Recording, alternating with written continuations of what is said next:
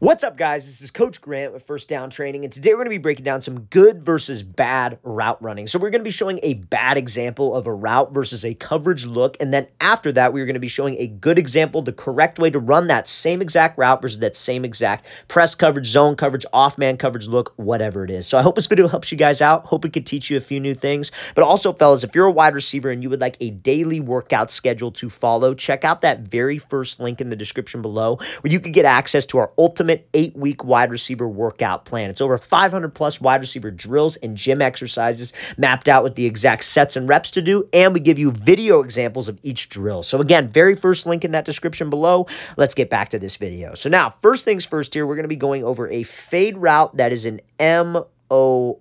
So an MOR means a mandatory outside release. So that's kind of a problem sometimes, right? If you have to do a mandatory outside release, and let's say you got a DB who's shaded to the outside. This DB's sole purpose when you come up to line of scrimmage and he is shaded to the outside is to take away the outside route. He does not want us to run the fade. He does not want us to run an out route, a corner route. He wants to force everything inside to where he has safety help. Don't get beat outside. So sometimes what wide receivers will do when they have this MOR is they just take off and they try to run. This guy's going to get hands, going to force to the sideline. Usually on an MOR too, we have something underneath, like you'll run a fade and maybe it's a 5-yard out, 10-yard out, but we still want to try to get as open as possible just in case we might get a shot with the ball. We always want to expect the ball. So if you have this type of look, but we don't give any type of inside move and we just try to run around, this is what's going to happen. This is not the quarterback's fault, you guys. Maybe it was a little bit underthrown, but even if he leads him, he is right on the sideline. There is no room for the quarterback to fade him open. If you're running a fade route, you have to give the opportunity for the quarterback to actually fade you, and that's simply because he just kind of tried to run around this DB.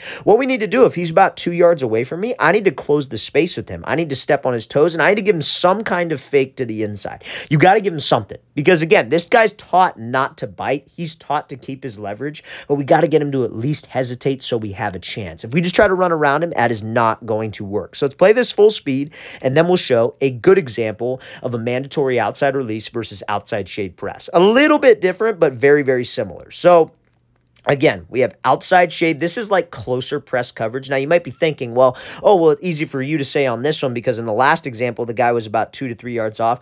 Guys, nothing would change. The only thing about your release is instead of just giving a move right away off the line, you would close the space and then give a move. Nothing would change conceptually. Just the type of release that you would use would change. So this guy's walked up right up on the line, not giving us any move. He's essentially closing the distance for me. So watch what this receiver does. He gives this quick jab release to the inside, and you see he has to force an outside release versus outside shade, but he's giving the quarterback an opportunity to fade him. He's giving the quarterback an opportunity to give him a chance with the ball, even on a mandatory outside release. So what's this release that he used called? What does he do here? This is called an inside jab release, or some people could think of this just like as like a quick step, or however you want to think of it, but it's the foot that is up, so it's his inside foot. He's got outside shade press. He just gives this quick jab to the inside. You got to give him something, and you got to give him your best move. And I'm not saying that this will work every time. Sometimes you have a very, very disciplined DB on the outside. You give him this move, and you're still going to get jammed and forced to that sideline, at least the best that DB possibly can.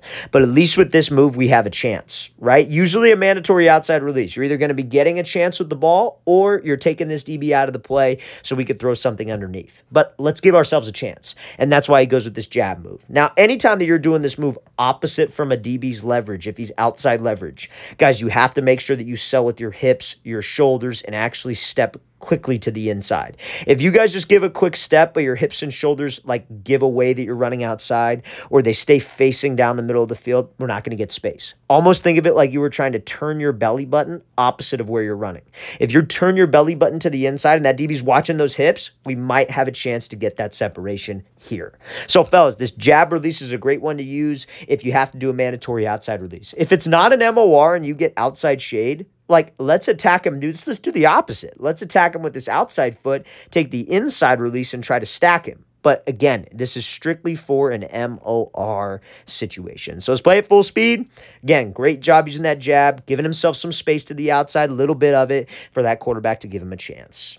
Okay, so now, I know the title of this video was good versus bad route running. However, we are going to be going over a good and bad over-the-shoulder catch. So I think this is something that a lot of wide receivers don't necessarily get coached up on enough. So that's why we're going to be going over this. So this is going to be a slot fade route. So this wide receiver is running a slot fade over the top. We have inside shade coverage, and this DB is going to be right on his hip in the end zone, but he ultimately gets a PBU, and we're going to talk about why. So let's play this thing full speed. So he comes off the ball, he pushes up vertical, DB's on his hip, we got him by a step. Ball's thrown over the shoulder, but I think the wide receiver is the reason why this ball ended up on the ground. Obviously not taking anything away from the DB, that's a great play, but there's some things that we could do as a receiver to make sure this doesn't happen. Anytime we are in this situation, they coach DBs. DB coaches will coach their DBs to play a wide receiver's hands. So if a wide receiver's hands go up for the ball and he raises them up, a DB knows exactly where to punch out for the ball, where to stick his hand up,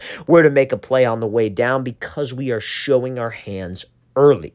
What you want to do is you want to have something called late hands. Anytime you're catching an over-the-shoulder pass, you do not want to catch the ball above eye level. I don't even think you want to catch it at eye level. I think you should wait for it to drop and catch it at your chest level. So this DB doesn't have a chance to play our hands. And again, that takes reps, right? Like that's not something that you're just going to walk out to the field one day and just have it down automatically. It takes reps. It takes time. You have to make sure that you trust your eyes. You have to make sure that you rep this thing out, because honestly, it's all hand-eye coordination. It's all being able to track the ball in even when it's a late throw over the top. So now let's look at the second example. So what we got here is we got a DB who's lined up inside shade right here. And again, he's off. We're running a fade route, so it's very similar. We got to attack his leverage, got to attack him, and then push back up vertical to the outside and try to get some space. So watch what he does. So he attacks him inside, gets to the outside. DB's right on his hip, but I want you to see how late his hands are. He catches that ball like pretty much, it's almost like a body catch, right?